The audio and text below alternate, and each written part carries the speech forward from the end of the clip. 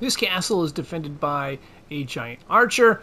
Once we get by that archer, we're going to go ahead and head up a lift. And then once we get up that lift, we're going to be delivering a letter. The spot we're going to is going to be on the left, on the very top, right up there. Now to get to that location, what we're going to have to do is we're going to have to fight our way through and go through the back. So we'll run around all the way to the back, and then after fighting or going around several enemies, we're going to find a ladder.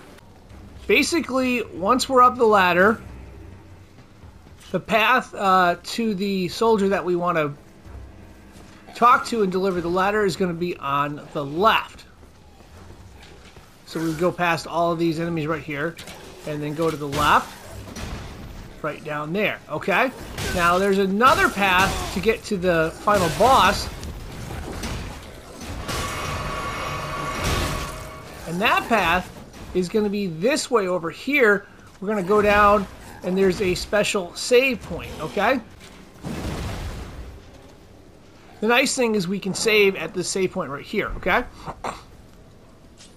Once we get there, we're going to look down below, and then we'll simply climb our way down, and then there's a bunch of save points and so forth.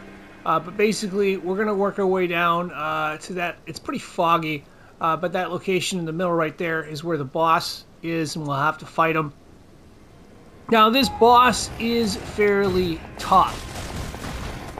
What I found works best for me, I came in, obviously, with a hammer sword, thorn hammer, I think.